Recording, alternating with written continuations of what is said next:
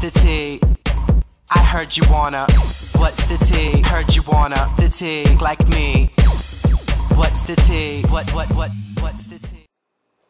Hey, what's going on, y'all, and welcome to What's the Tea with the Sebastian Bonet. I'm your host, Sebastian Bonet. I am in Orlando. First off, one time to my family, you see I'm rocking my Bonet Power shirt. To all the Bonets out there, I want to give a special thank you to two very special people. I came down to Orlando for a wonderful interview with AirTran, post-grad degree and all that good stuff. And it went really well today. And I want to give a special thank you to my son, Mr. Chambliss, Alexander Bonet, and Ms. Zaria Sanchez. They have allowed myself and my sorority sister to crash at their humble abode. So I do thank them abundantly because they didn't have to do it. Well, my son kind of had to, but no, I'm joking. But I thank them very much for their hospitality upon this matter. So anyways, great interview today. Hopefully I will get the call back within the next week. So a friend of mine on Facebook was like, Sebastian, you should do a video regarding gay relationships. And my homeboy is Abe Joshua Khan. And I told you I was going to do a video about this. So being that I've been in this lifestyle actively, willingly, since I was 14, I have some theories about this lifestyle. I'm 30 now, so I have tenure, if you will, in this lifestyle. So we're just going to hop directly into it. Oftentimes in the gay community, we build relationships off of sex. That might be the straight community as well. Don't know because I'm not straight. But oftentimes, we're on A for A, we're on BGC, Men for Now, all these active websites. And we're looking for the physical, and once we find a good physical, we think we can build everything else around the physical. And oftentimes that doesn't work. In layman's terms, honey, you get some good dick and you think the good dick will sustain for everything else, and it doesn't. And so there's just a few tips that I would suggest using or thinking about in the midst of this lifestyle that we call homosexuality. First off, know who you are. Know who you are and know what you will and will not stand for. If you don't know what you like, if you don't know what the kind of man, the kind of attributes, the kind of characteristics that you want, that you have, you can't figure out what you want in your mate. So I would suggest spending time with oneself. To me, that was very hard because I'm a people person. I like to hang out. I like to be social. I'm a sociable person.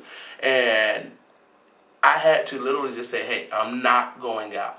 I'm going to spend time with me. I'm going to take me to dinner. I'm going to take me to the movies. I'm going to make me happy. And I got really in touch with myself in more than one way, but I got in touch with myself. So that would be the first thing. Know you. Know, and oftentimes we say we know ourselves, but we really don't.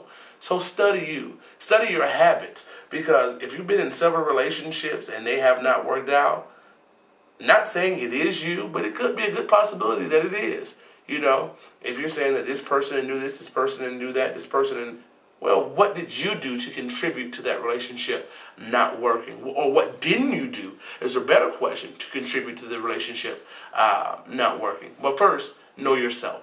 Know your self-worth. Know what makes you happy. Know you ultimately inside and out.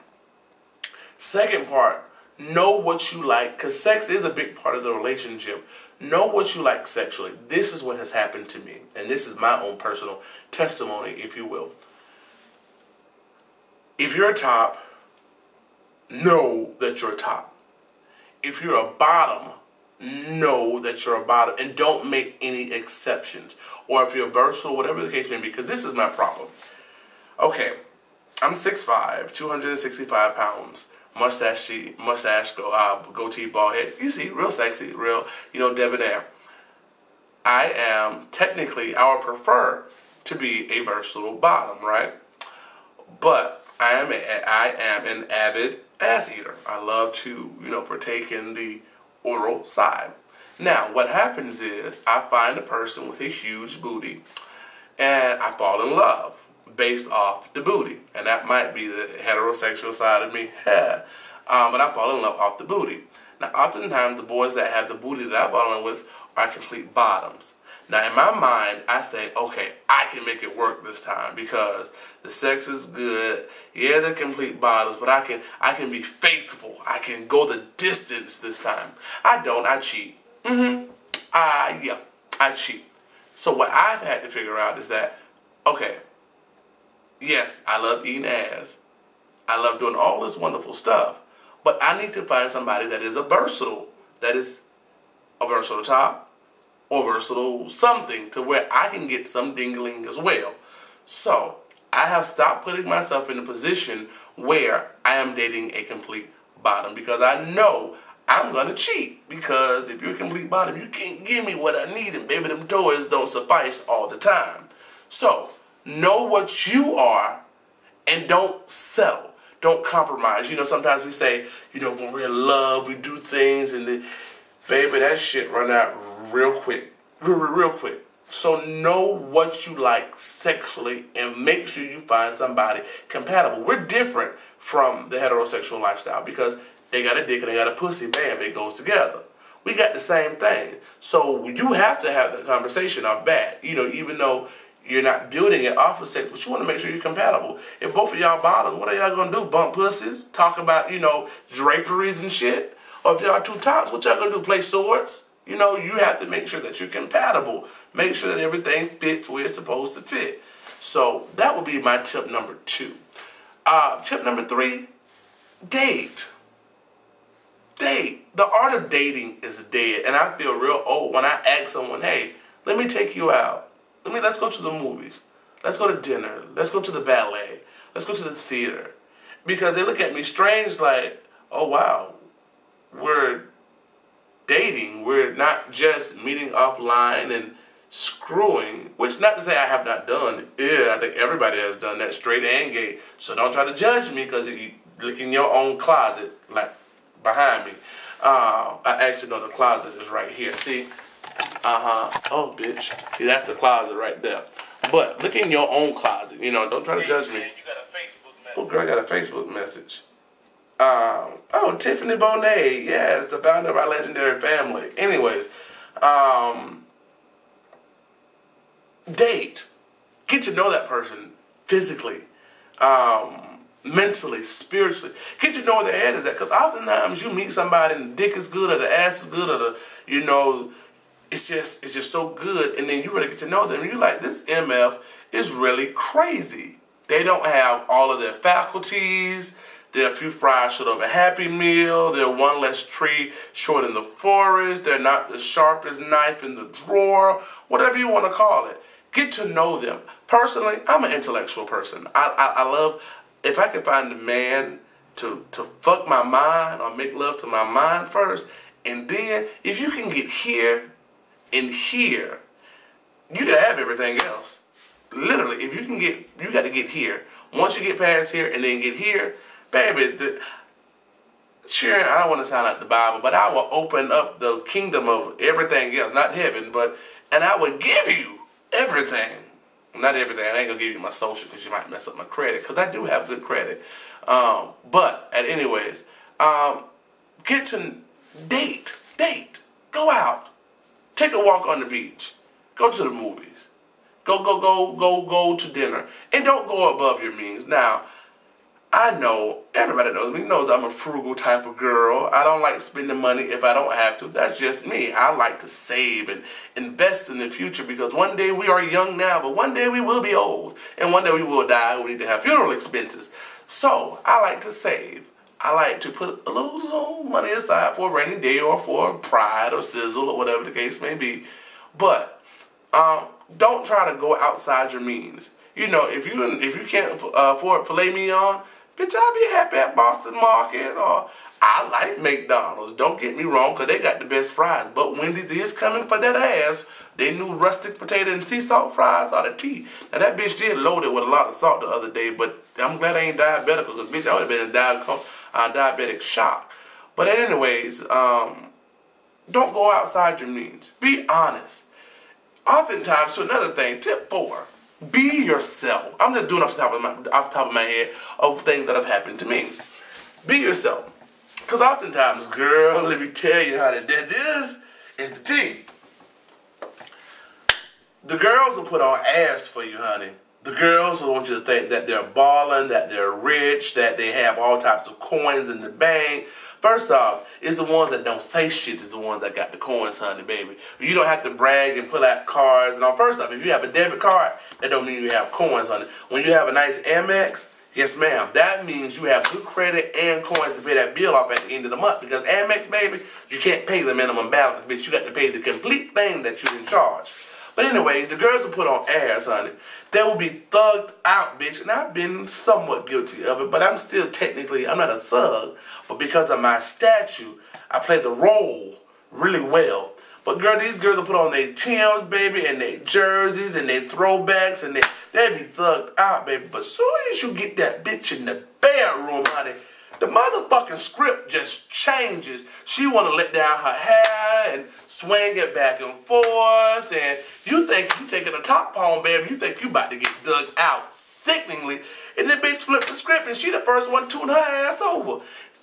Don't camouflage, baby. If you a bottom, or if you feminine, or whatever the case may be, I like, you know, a dude in the street, I guess. I even like a girl. I'm not opposed to dating effeminate dudes or whatever. It's who I fall in love with, who I like. But don't let me see one thing, honey. You in the club just damn, you know, got your gold chain on, and you just rocking the Tims, you bobbing, grabbing your dick, and what's up, son, and you know what I'm saying, my dude, and all that. And as soon as we get back to the house, you like, what's the tea, girl? Bitch, no. Kill yourself. Bam, immediately, you know. So be truthful. Represent yourself well. You know, I'm not a big fan of the boys that dress like girls, but are trying to be boys, you know, that look like boys, but have on the feminine tops with the purses and all that. FAMU is synonymous for that. But, you know, be yourself. Be you. Be you. So these are just little tips that I have encountered over my tenure in this lifestyle, you know. And then once you find that person that you are compatible with mentally, spiritually, intellectually, financially. Now, finance does make a difference.